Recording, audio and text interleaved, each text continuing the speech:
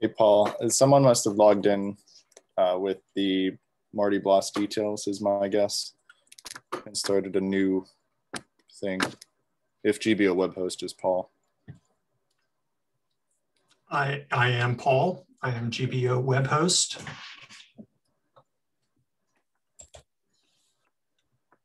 I do not. Okay, we have participants. Excellent. Hi, all. Apologies for the delay and the slight booting out of a few people here. This is Karen O'Neill. I am the director here at Greenbank Observatory, and we're going to start in just a moment as we give people a chance to get in there. And Paul also got us unable to start our videos. If you could change that too, that'd be great. So again, we're running a little bit late, technical difficulties, but we will begin this in just a moment. Paul, are we recording? We will be in a moment. Okay.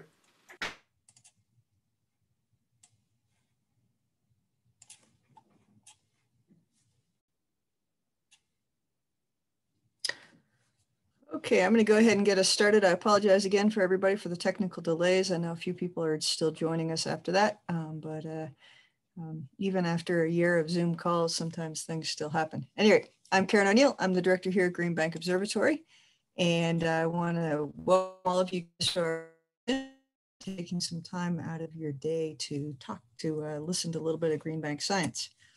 So today, I'm going to, as always, start off with just a bit of news about Greenbank Observatory and tell you some of the things going on.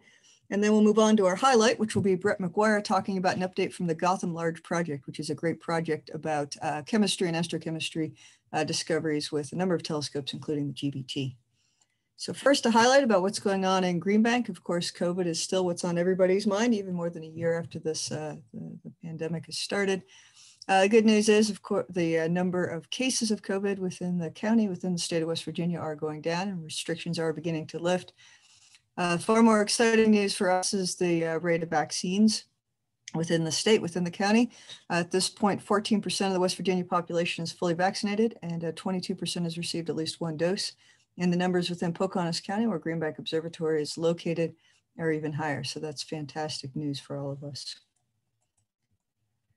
The GBT itself, of course, remains in full operation 24 hours a day, 7 days a week, as we have throughout this entire process. Telescope and instruments are all in place. And right now we're starting to focus on our summer maintenance plan. Summer maintenance begins this year in May for us. And that's when we do a lot of the work on the telescope. Painting the telescope this year is one of our inspections, full structural inspections of the telescope, track maintenance, all of that type of activities going on.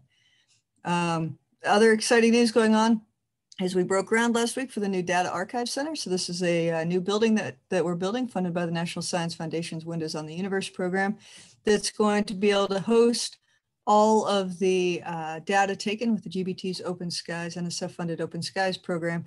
That's exciting for us to see the ground literally broken, as you can see right there, as the winter weather moves away and we're able to get that under construction. The goal is to have that center built within this calendar year and then start to populate it with disks by the end of the calendar year. So that's very exciting. We've also had a lot of progress on our new ultra-wideband receiver system. This is a 4 to 8 gigahertz receiver that's focused primarily on pulsar science, although it's going to be an exciting receiver for lots of different types of science on the GBT. You can see a couple of pictures here showing some parts of the ultra-wideband feed, as well as the quartz crystal that's going to go into the feeds itself. So that's exciting news for us. Other things going on, this is the 20-year anniversary of the first science taken with the GBT, and we have a workshop in April to celebrate that. This will be a virtual workshop. Information about that is online, and I encourage you, if you're interested, to sign up. We also have an image contest that just completed, looking at images from the past 20 years that include GBT data. Those images are in, the judging is underway, and I can't wait to be able to let everybody know the results of that.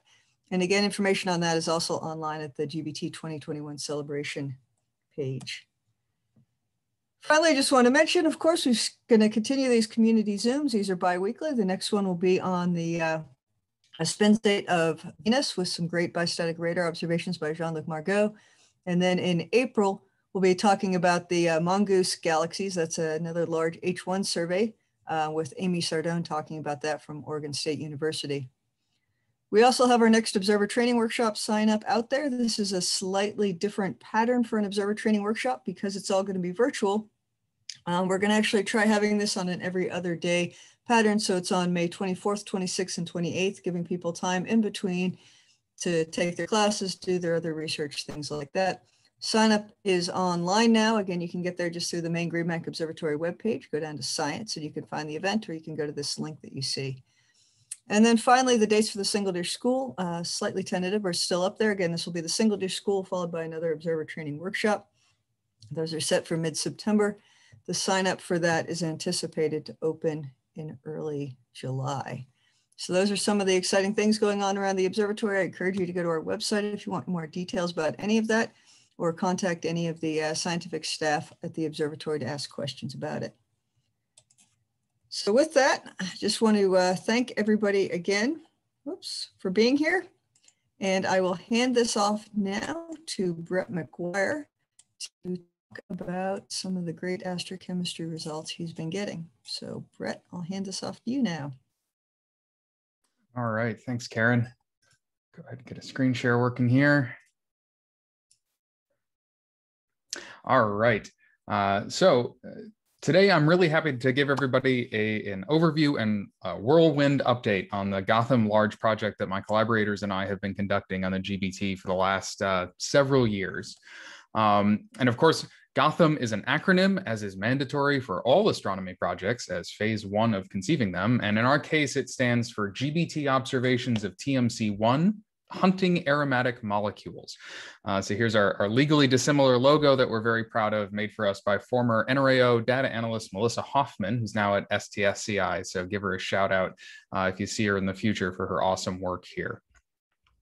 So as I said, GOTHAM started out as a large project on the GBT to study the chemistry occurring in TMC1, a cold, dark, starless molecular cloud.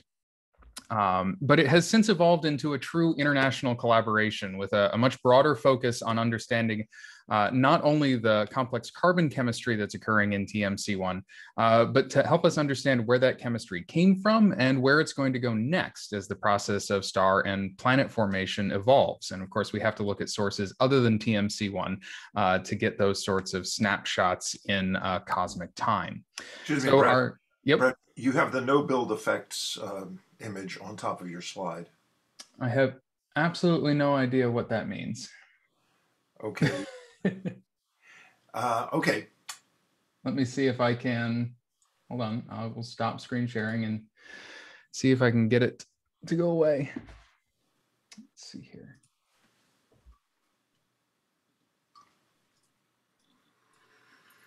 We'll exit Keynote and open Keynote again.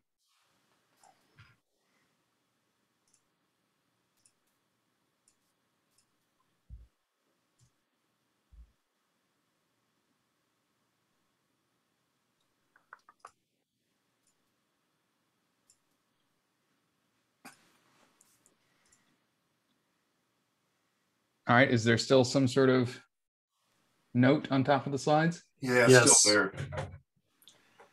Well, I think you can proceed without it. Proceed. All right, give me half a second here. I'll try something different. It's just going to screw up one of the animations. We will switch to the PDFs.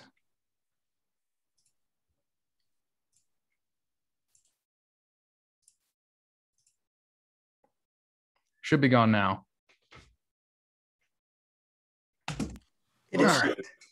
All right, so we'll click through here and hopefully, there we go. So anyways, our collaboration here touches on all three areas of astrochemistry. So we have folks, of course, working on the observational astrophysics portion of things. We also have a dedicated laboratory team conducting laboratory experiments, both spectroscopic and also measuring reaction rates. And we have a team of astrochemical modelers trying to interpret the results of these observations. And I'm going to touch largely on the observational side of things because this is a GBO thing, just a few words about the laboratory work. And unfortunately, I won't touch much on the models this time. So Before I go any further, I want to make sure to get the whole collaboration up here in front of everybody and give major shout outs to my co-PIs. They are Andrew Burkhart, who is an SMA fellow at the CFA, who leads our observational subteam, Elsa Cook, who is a Marie Curie fellow at Rennes, who leads our laboratory subteam, and Siju, who is a senior graduate student here at the University of Virginia, leads our modeling subteam. And you can see all the wonderful people here that contribute. And of course, this is astrochemistry, so everybody sorts of blurs the lines at times between these different subteams. So if you see them, give them a shout out as well for the fantastic work that you're going to see today. So I want to give a little bit of brief background on how we got started in Gotham. Way back in the year 2016, that was in the before times, one of our Gotham members, Sergey, was looking through old data from TMC-1 taken by Norio Kaifu on the Nobeyama 45-meter telescope. And he found that if he stacked together, so averaged up all the possible transitions of this molecule shown here, benzonitrile in that data, then averaged them all up, there was this hint of signal in the old data from the Nobeyama 45 meter. Now, none of these transitions was seen above the noise level of the observations, but in aggregate, the signal was quite suggestive. Now, this would have been a major find, by far the largest and most complex molecule ever seen outside of buckyballs in space, and certainly the largest seen with radio astronomy. And further, it would provide us with the detection of an aromatic molecule, a structural motif that's ubiquitous in chemistry here on Earth and in life. So we put in a proposal to follow up with the GBT and try to confirm that this molecule was present. And well, we didn't let a silly little thing like an SRP report here stop us. We got our filler time observations, as well as some fantastic DDT results. Thank you, Karen. And we finally managed to confirm the presence of this molecule in the source by using the power of the GBT, its raw sensitivity, to integrate down on the individual spectral lines of this molecule, which we published in 2018. Now, one of the reasons that we were so excited was because this molecule was not where it was supposed to be. This source, TMC-1, is not the place where we would expect to see large aromatic molecules like this. And that's because since the 1980s, we've been struggling as a community to understand the unidentified infrared bands, the series of strong emission lines seen in countless sight lines in our galaxy and others, and shown here on the left of the screen, that have the characteristic features of being due to the bending and stretching modes of large aromatic molecules, particularly polycyclic aromatic hydrocarbons, the molecules that I've shown example of here on the left. Now, we can tell from the intensities of these lines and from the aggregate emission spectra that we see here, these characteristic features, that depending on who we ask, something like 10 to 25% of all interstellar carbon is locked up in molecules like these. But these signals in the infrared are not distinct enough to let us identify any individual PAH. But we also knew, or thought we knew, that these molecules were primarily produced in hot, dense environments, like the envelopes around evolved stars, post-AGB stars, or in preplanetary nebulae. The fact then that we found benzonitrile, right, sort of one of the simplest members of this family of aromatic molecules in a cold, dark, starless cloud like TMC-1, as far away from an AGB star as you could possibly get. Well, that was super exciting. Either it survived the vastness of the diffuse ISM and its harsh radiation fields without being destroyed to seed the cloud TMC-1, or was built up in situ using some sort of mechanism that we weren't expecting. So naturally, we had some questions. We want to know whether this benzonitrile and any other aromatic molecule is built up in this source TMC-1, or if it was inherited. And we want to ask the question, are there other aromatic molecules in this source? Right? What's going on? What's contributing to this chemistry that we're seeing? And we want to know whether or not this chemistry is unique to TMC-1, right? Is this source a unicorn, or is this more indicative of some general unexplored chemistry throughout the star and planet formation process that we need to explore in more detail? So now on to the actual observations that we've undertaken with Gotham to try to answer these questions. The main data product coming out of the GBT is a high resolution, high sensitivity spectral line survey of TMC-1. Down here in the middle between 18 and 22 gigahertz, these little chunks of spectra here that are much noisier than the rest These are the chunks of data we used to identify benzonitrile originally back in 2018. And you can see that we have substantially expanded our coverage through the course of several hundred hours of observations as part of this large program, going down as low now actually as C and S band, and we're pushing up as high as we can get in the Ka band without having to actually do dish forming observations, which are inefficient for the kind of survey work that we want to do. So this is the survey as it was as of the middle of last year, and we've started to publish some early results from it. So I want to give you a look at what our data look like, how they compare to that initial set of observations with benzonitrile here, and some of the first results that we have coming out in terms of new molecule detections. So next slide here, if I go in the right direction, this is our original benzonitrile detection that I talked about earlier. You can see here we have a handful of lines, some at relatively good signal to noise, some that only I could love and appreciate, but they're there anyways. And now here's an example of our benzonitrile lines taken with the large program. You can see that they're at much higher signal to noise, and our resolution is fantastic. We can resolve not only the individual hyperfine splitting, but the individual velocity components within the TMC1 cloud. Even though it is relatively quiescent, there is still substructure underneath there that we can now observe and model. Now, one of the things that I want to stop and talk about on this slide, and that will be important going forward, is how confident we are in the detection of this molecule in this source, right? So we have, as a community, arrived at a set of standards for detecting a new molecule that are relatively qualitative, and they're laid out in detail, particularly from the work of Lou Snyder. They deal with detecting an appropriate number of transitions to make sure you have the spectral pattern down, making sure everything is lined up in velocity space and that the intensities make sense and so forth.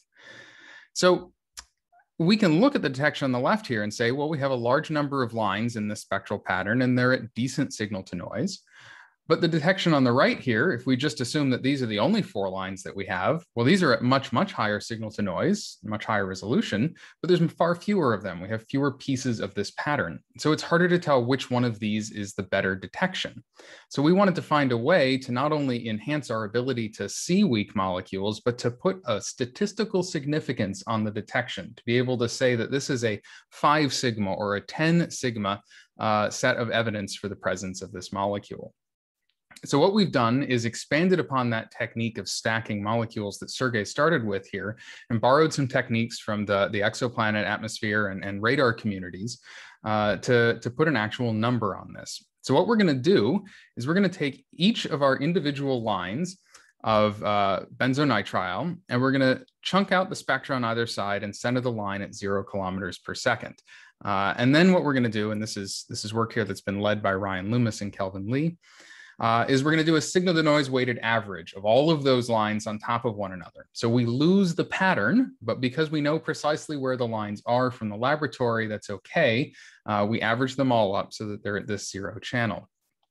And if you add up about, and I'm not sure the animation will play here, if you add up all of the lines, for our benzonitrile, you see that we get a much greater signal to noise here than in any one individual transition. So we go from about 13 sigma to about 28 sigma here, and that's in this central peak channel. So now this is 1 signal for the molecule. We don't have the pattern underlying it anymore, but we're not done yet. There's more significance to extract because each one of these channels also has its own significance. This is real emission from multiple velocity components and from the width of the line. And we've done a lot of work to properly model this here using our fitting to get the right column density, excitation temperature, and so forth. So we're secondly going to use a technique here that Ryan put together for protoplanetary disk observations and adapted for GBT observations, where we take our model here in red that we fit to the data, and we push it through, and the animation won't play, sorry, as a matched filter to see how well our supposition that this molecule is present with these parameters is reproduced in the data. And this goes through, pushes to the other side, and we record the response of that function. It's a numpy.correlate function here. And that actually gives us a significance on the detection. So in this case for benzonitrile, we're up to 53 sigma for our GOTHAM data. which is really handy because now we can say that we have X amount of evidence for the presence of a molecule in the source. So let's talk about some actual molecules. How do we want to choose what we're going to look for? Well, our laboratory team here, and this is work led by Mike McCarthy and Kelvin Lee, said, let's just let the chemistry do the talking. So they started with benzene and nitrogen, the components of benzonitrile that we started with. They hit them with a bolt of electricity in the laboratory, blew them to bits, and let them recombine into whatever products they would like. And then we'll filter through those products and see if any of are of interest for our survey. So using some techniques developed in Mike's lab over the last 5 years or so, and some wonderful Python tools you can all go and download written by Kelvin here, they were able to identify more than 100 different products, chief of which that we were interested in were these two ringed species, 1 and 2 cyanocyclopentadiene, 5-membered rings with a cyanide group on the end, big bright dipole moment, strong transitions in the range of our survey data. So we immediately went and took a look for them. Back in May of 2019, we had a decent detection of the 1 cyanocyclopentadiene here and just a hint of the 2 cyanocyclopentadiene. So we went ahead and published that. It came out earlier this fall, but of course we kept taking observations after we did this initial detection. And as the GBT churned out higher and higher sensitivity data, our detection of both of these molecules increased substantially, even now to the point for the 1 cyanocyclopentadiene, where we can see the individual lines popping out now from underneath the noise. And these are the first 5-membered ring molecules ever detected in space, which is quite exciting for us. Even more exciting, and this is news that will come out tomorrow, actually. Benzonitrile here is a good proxy for benzene, which we can't see with radio astronomy, no dipole moment. So why not look for cyanonaphthalene here, 1 and 2, proxies for this neutral PAH that we can't see with radio astronomy. And as I said, these results are embargoed until tomorrow, so please don't share. But in our Gotham data, we do have strong detections of both of these PAHs, 1 and 2 cyanonaphthalene. And in fact, the 1 cyanonaphthalene, the data are now so good off of the GBT that we have individual lines here showing that rotational spectral pattern without even the need to do this stacking. And these are the first PAHs ever identified in space, which is exciting because now we can study that chemistry in detail. These, of course, aren't the only molecules that we have coming out of Gotham. We have a slew of others that have been published or are in preparation, and there are even more that aren't on this slide. So please keep an eye on your news feeds for more new molecule detections coming out of Gotham and all of the associated modeling work and laboratory work attempting to understand the chemistry and the implications of these in this source. Finally, last slide here of new science, I want to highlight a sub-project with its own acronym, ARCHM, a rigorous K-band hunt for aromatic molecules, also on the GBT, led by Andrew Burkhart here. And this is an attempt to see if this chemistry is operative and present outside of TMC1. And so we've taken a look at a number of different dark cloud sources in the Serpens cluster, as well as in one protostar, and we do indeed detect benzonitrile in all of these sources, showing that it's likely that this new chemistry we're uncovering in TMC1 is in fact widespread. So we have a number of projects on the GBT both this semester and propose to continue to look at even more sources and try to understand how this new chemistry varies with evolutionary stage and chemical conditions. So those 3 questions that I asked at the beginning, we're still not sure whether or not these molecules are built up in the source or not. We need more laboratory work, more modeling, and more observations to answer that question. But there are certainly other aromatic molecules present in TMC1, and this chemistry is not confined to TMC1. So it's an exciting time to be using the GBT to look at these very, very large molecules for the first time in space that we just haven't had access to before. So I'll just leave up here and say that we're continuing work in all of these areas. And as I said, I didn't have time to touch on the modeling work, but please do check out the publications for an overview of that. And if you want to get in contact with me, here's my contact information. Happy to answer follow-up questions. And just a big thank you to all of my collaborators and sources of funding. I'm happy to take any questions. Thanks very much, Brett. If there are questions, please use the Q&A box at the bottom of your screen. And we'll wait a moment to see if people are answering or asking anything. Let me just ask about the time scale for Gotham and Arkham. Are the observations continuing now? Yeah, so Gotham continues through the end of this semester, and then we should be done with our first allotment of time. We've put in a proposal this time around to continue to expand that survey. So if you are on the SRPs, please view us favorably. Arkham also just concluded its latest round of observations, so we're feverishly working away to reduce that data and see what it tells us. And we have more observations planned on the VLA, and also proposals into some complementary telescopes at higher frequencies to really hammer in on the chemistry happening in this source. Okay, we've got some questions here. The work that you quoted Kelvin did, is that line ID or something else? Sure. So the work in the laboratory, I suppose, is what's being talked about here. This is for not only identifying and fitting the spectra of these molecules, so identifying the individual lines and assigning quantum numbers to them, but identifying the molecules themselves, because a lot of the species that we make in these reaction screening experiments, where we just blow a couple things up, have either never been observed before in terms of their spectra, so we don't know what the lines are we should be looking for, but some of them have never been observed before by humanity. They're molecules we haven't dreamed up.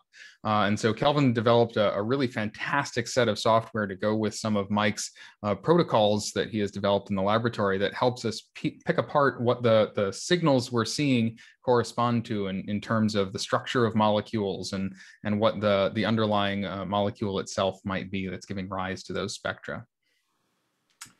Okay, we have a number of questions now. Have you tried observing Sagittarius B2? Oh, I have observed a lot of time at Sagittarius B2. And in fact, one of our collaborators in Gotham, Tony Remijan, had a previous large project on the GBT called PRIMOS, and the Prebiotic Interstellar Molecular Survey, which was a similar, actually broader bandwidth survey with the GBT of Sag B2N. It's an incredibly line-rich and dense source. We don't see many of the same molecules in that source that we see in TMC1. There's a little bit of overlap, but so far no hint of any of these large aromatic molecules there. It's not to say that they're not present, but the chemistry has evolved quite a bit by that point in time for stellar evolution, and the source is also quite a bit warmer. So it's not as optimal observing conditions for these large molecules, but never say never. We might eventually find them there. We'll have to wait and see.